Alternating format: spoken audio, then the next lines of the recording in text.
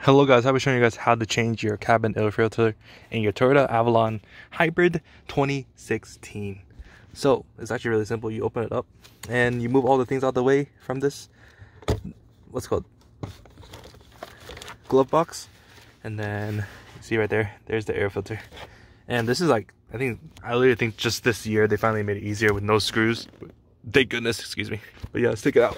Never done this before, first time. And look at this, they're trying to charge me $44 for this, bro. Such a scam. I'm struggling to take it out though. The labor is fucking $33 or something. It's ridiculous. When you just do this, bro, it's so simple. Look at that. Oh my god, it's dirty. That is dirty as hell. Holy crap. That is bad. That is really bad. Alright, let's put a new one. Got a new one right here. Look at that.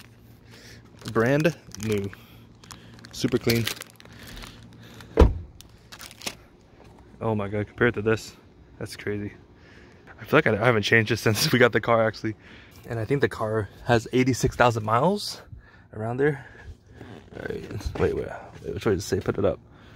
Oh, airflow. I'm confused.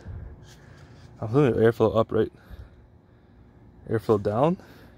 Bruh, it's over. This looks about the same, right? So this is airflow up. The arrows are pointing up, so I'm hoping this is right. Let's just put it in. Airflow up. Please tell me this is right. Alright. Watch it be wrong. I wonder how much of a difference it makes if I put it in wrong.